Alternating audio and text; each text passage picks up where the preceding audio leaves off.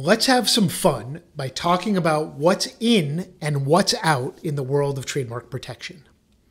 What's in? Creative brand names. That means what's out is boring, bland names. What's in is doing a comprehensive trademark search before you adopt and settle on a new brand name. That means what's out is skipping a search, passing up that opportunity when you're adopting a new name.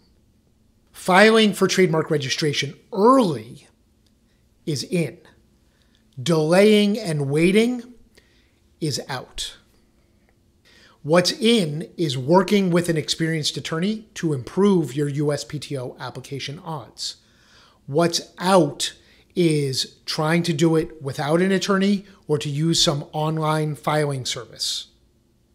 In is proudly displaying the proper trademark registration symbols, TM, SM, R with a circle. Out is failing to use your brand properly.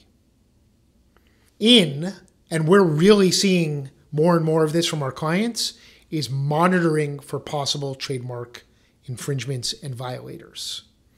Out is being oblivious and not caring who might be filing or copying for your trademark. And then, as a result of the monitoring, the next thing that's in is dealing with potential infringements quickly. And what's out is failing to enforce your trademark rights because that could weaken and damage your rights even more.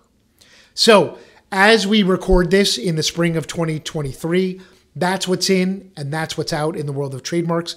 Now, I mentioned the date, but these are really in and out all the time. I hope you had fun with this little experiment. If you want to see more of our videos, be sure to check us out at ericpelton.tv and subscribe to the YouTube channel, or follow us on TikTok or Instagram at Making Trademarks Bloom.